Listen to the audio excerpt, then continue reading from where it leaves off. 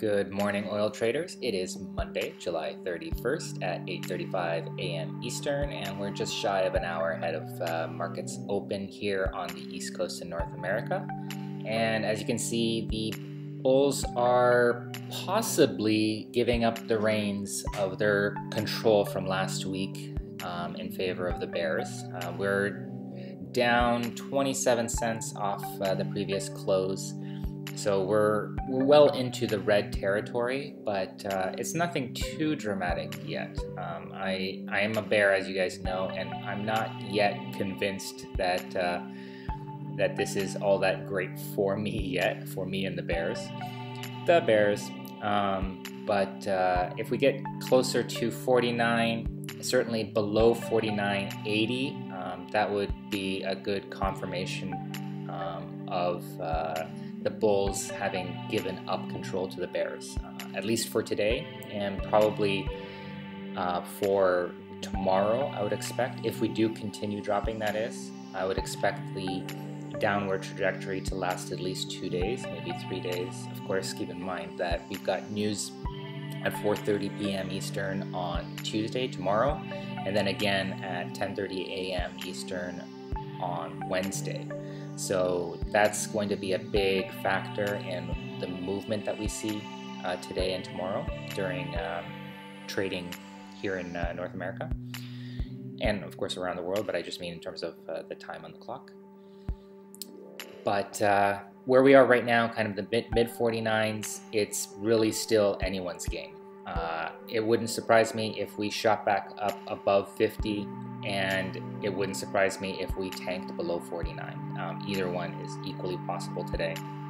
So I'm not quite celebrating my short positions just yet.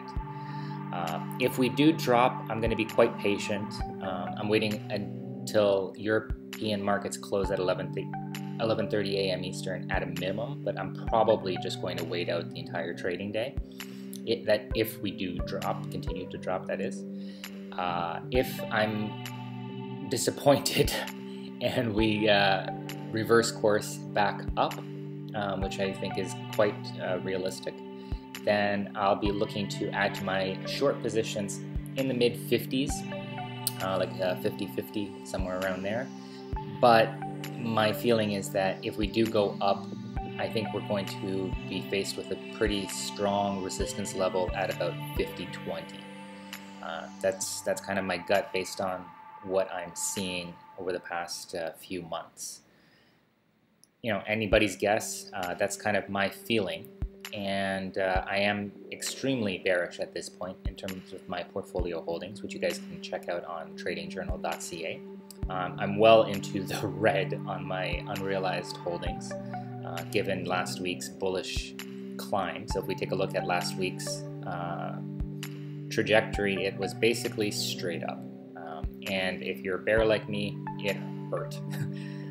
So, you know, this morning's pullback is nice to see, but, you know, it's not yet enough to give me confidence that we're going to keep going down today.